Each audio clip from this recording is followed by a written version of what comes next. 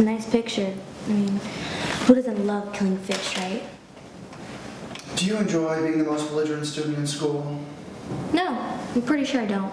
Nancy K's parents are on their way here because they're worried for their daughter's safety. Your daughter is mean. But you hit her in the face.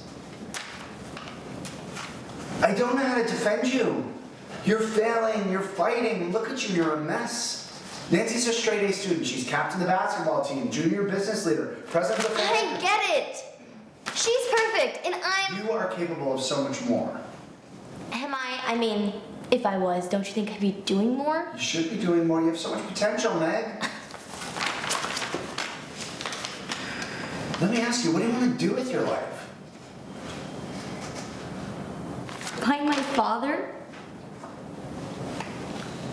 That's not quite what I meant. But that's what I want. Well, it's not your job to find him now, is it? My job? No. Professionals for that, perfectly qualified professionals. But they haven't found Well, if they him. haven't found him, what makes you think that you care?